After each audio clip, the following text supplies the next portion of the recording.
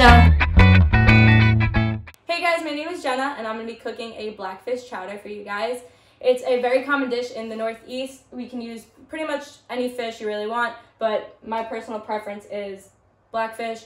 As far as this goes, it's a very simple, easy recipe. It's a recipe that was passed down to me from my grandmother, and then I worked on it and perfected it. Friends love it. Like I said, it's simple, and I'm here to share it with you guys. Okay, so the first step is going to be to cut up your bacon. We're going to cut up the bacon into about 1-inch pieces. The bacon's actually going to go into the oven. You could fry it up if you want, and you can actually use that grease eventually to use as your butter. But I personally like to put in the bacon in the oven and just start from there. So we're going to put our oven on 350. And we're going to put it in there for about like 8-10 minutes. We don't want to fully cook it all the way because it's going to end up cooking in the chowder.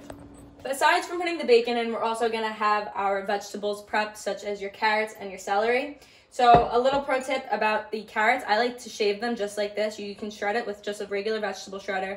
I like to do this because the way it melts down pretty nice instead of having chunks of carrots. And then you're also going to chop up your celery. Celery, I mean, you can get it pre-chopped already, I'm not going to lie. I did that myself. It just saves time. So we're going to get pre-chopped celery and shave our carrots down, okay? Next step is to have the fish prepped, okay? So we're gonna cut the fish up into little cubes, and then we're also gonna go ahead and cook all that together. Okay, so when we're cutting up our fish, just be sure to check for any bones or pin bones that are left. So you would feel right down here, right down the middle, and you'll feel the bones. Sometimes if you do have the pin bones left, after you cut them, you're gonna cut out a nice little V, and they'll come right out. So we're gonna go ahead and chop them up into cubes.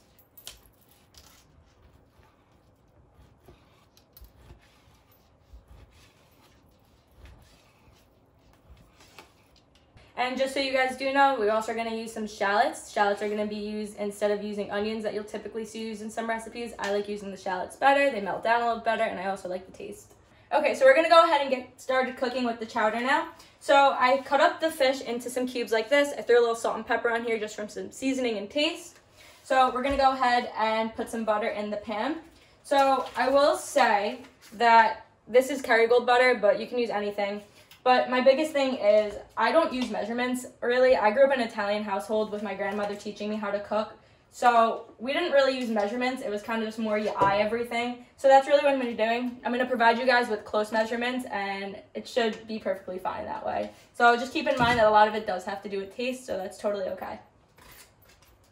So now that we have the butter melting, we're going to wait for it to melt down, okay?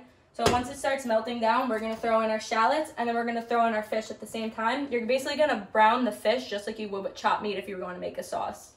So now that we have our butter melting down right now, I'm going to go ahead and take that bacon out. It's partially cooked.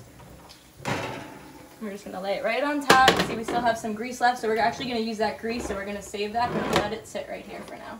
Okay, so we're going to go ahead and get started by putting the shallots in the pot with the melted butter, okay? So we're going to throw these in. Like I said, we're going to brown them just like you would if you were making sauce or anything else like that. Okay, so now that the shallots are in, we're just going to mix them around. We're going to brown them up a little bit for about 2 minutes. We're going to use a wooden spoon because it can also act as a weapon in case anybody around you is acting up. So then once these are browned, give it, like I said, 2 minutes, we're going to throw our fish in, and then we're going to start throwing our vegetables in, okay? Okay, so now that our shallots are almost brown, we're going to go ahead and throw in the fish. So if you don't have a lot of room in your pot, you can do about half and half. So I'm just going to go ahead and do half of it for a second. Just get it in there, start browning it up, mixing it in. And then once that cooks a little bit, once it starts getting the whitish color on the outside, that'll show that it's starting to cook. And then we're going to throw in a little bit more fish, and then we'll go ahead and throw in our vegetables. Okay, so now that the fish is cooked for the most part, you don't want to cook the fish all the way because it's going to end up cooking in the chowder with that heat that's in there. So you just want to stop cooking it right before it fully cooks. So you want to get that white coloring on the outside where it's still a little pink on the inside, just like this. So the next step is to add our carrots in because we want those to melt down. We're going to do the carrots first instead of the celery, just because the celery, we're going to still have some chunks left. The carrots is what's going to melt down and also give you that nice orange color that you get. So you're going to use your shredded carrots. Like I said, they melt down better when they're shredded like this. So we're going to leave that in there. We're going to mix it up for about 10-15 minutes. And then once it hits about 10 minutes, we can start adding our celery in because the celery will eventually soften up. So now that we have our carrots that are finally starting to melt down, we're going to add in our celery. I don't like too much celery in it. Like I said, I don't really do measurements, just personal preference. So I'm just gonna go ahead and put that amount in. I'd say that's about half a cup that I just put in. So I'm just gonna go ahead and mix that up, let that sit down for another 10-15 minutes, and then we'll go ahead and start making the cream. So while your vegetables are cooking, you're gonna add some garlic in there for flavor.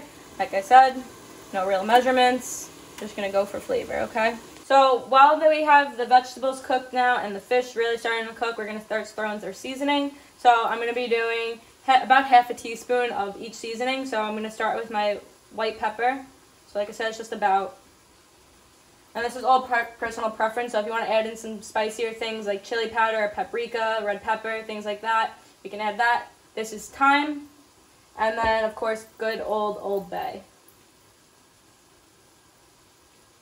A little more than half a teaspoon, but that's okay. I like my stuff a little spicy.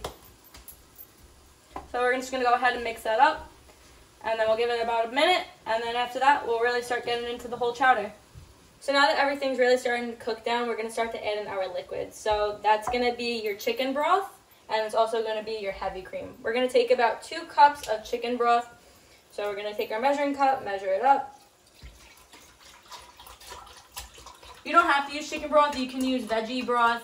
You can use stock. There's a few other things that you could use, all personal preference. If you want to get more high protein in there, you can go get bone broth too. That would be great. So I'm going to take my 2 cups and just pour that right in.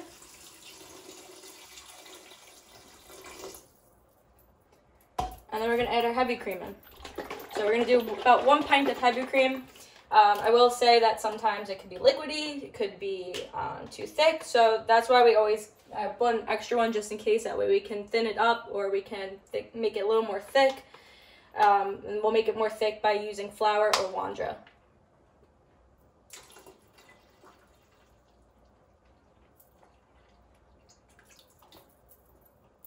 So now you're just going to mix everything up. You're going to get that nice red color from those carrots and your seasoning.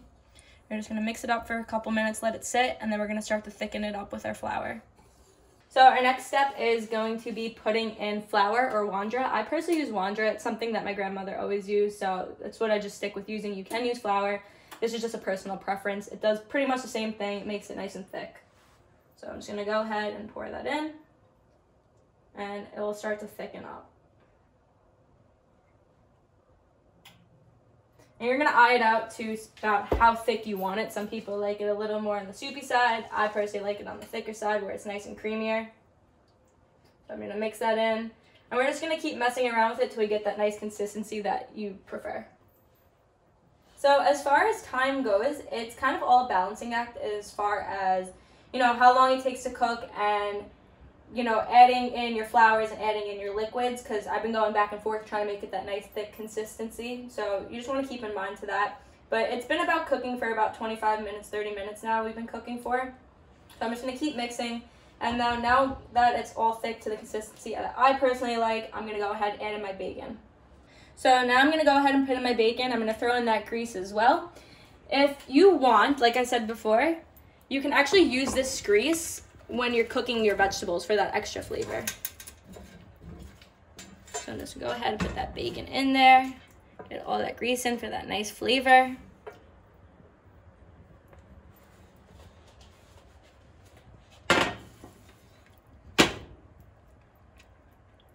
So now that everything's finally starting to come together, I'm going to start to add in my cheese. You could start with about 2 cups cheese. I personally love cheese, so I'm going to add in a little more than that, and then we're going to save some, that way we can top it later when we're eating it.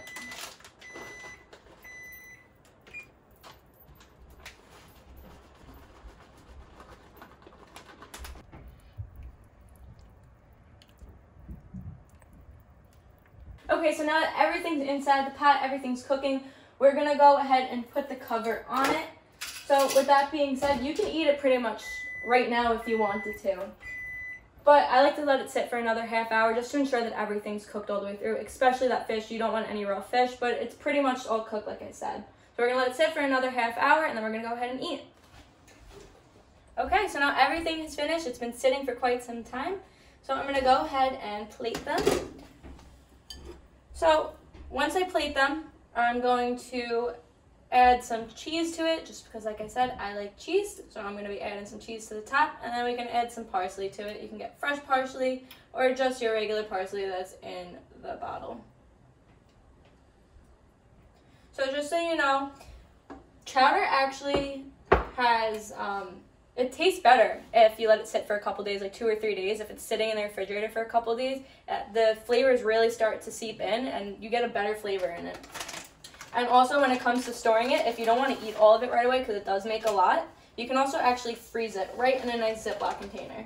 So I'm just going to go add all that cheese that we love, and then I'm going to top it with some parsley. And then we'll eat.